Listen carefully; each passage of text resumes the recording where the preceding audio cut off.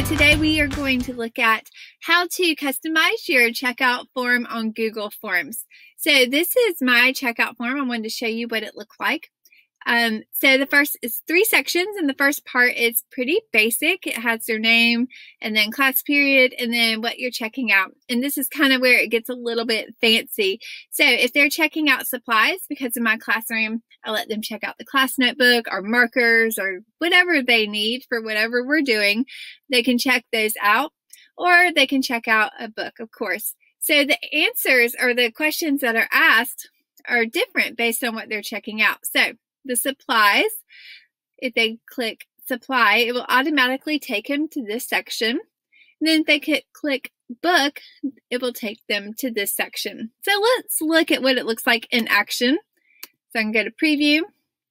So what they would do is just type in their name. I'm going to use my name, Savannah Kepley. And then the class period, I'm going to guess first. And then I'm going to go ahead and say I'm going to check out a book. And that will take them to this section. So let's say I'm checking out Lois, or The Giver. And it's by Lois. I can't type today. Lowry. And of course, Giver needs to be capitalized. And then I say, I'll let them pick the return date. If they have a little bit more ownership over it, maybe it will happen. So let's say it'll take a week to get it back and submit. And that will automatically come to me. And I'm going to show you how to organize all that in just a minute as well.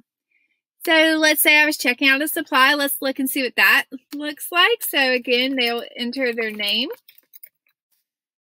and the class period, supply, and then it takes them to another set of questions.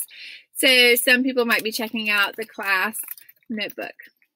And then the purpose, to catch up since I was absent. And then with class notebooks, I only usually allow a day. So they'll have to submit it the next day or bring it back the next day. And that is it. So I'm going to show you how to make this Google form. It's great. It's a lifesaver, and it automatically goes to Google Sheets. I made this, and I've included it in my Essential Routines and Procedures Manual Capsule with resources and all the great stuff. If you want to look at that, that's linked below, or I'm going to show you how to make your own in just a minute. All right, so let's show you how to make this form for your classroom. So this is just a basic Google form that I opened up, and I'm going to go ahead and title it my checkout form. I'm going to do that. It automatically puts it right there. Now you can write any description that you would like here. Something along the lines of, this is my personal stuff. Please take care of it. Please fill out this form. Be responsible. All that good stuff. Now, this is the first section, so it will be basic. So we click the plus sign to add a question. And I'm going to start with first name. And I'm going to make that required because, you know, they won't do it if it's not required. Some of them. Last name. Again, I'm making it required. I'm going to add another question. And then class period.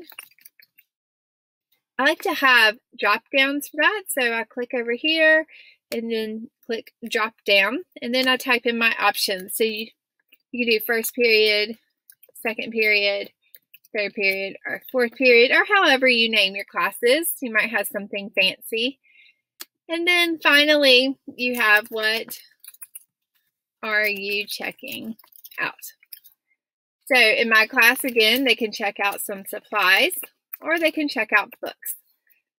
And then I'm making this required. So as you can see over here, there is not an option yet to go to the next section because we haven't created the next sections. So we need to go ahead and create the section for supply and books. So I press these 2 little lines right here. It looks like an equal sign. And this creates my next section. So this is going to be for the supply checkout. And then I'm going to add, like, what are you checking out? I'm going to let this be a short answer question because there's a lot of different things they can check out. However, if you just have a limited amount of things, you could do a what is that called? A drop-down box or a multiple choice thing. Whatever floats your boat. So what are you checking out? I'm making that required. Why are you checking it out?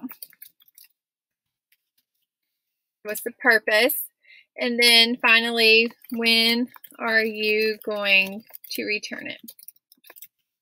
Again, I like them to have ownership over that. That automatically changes to the date.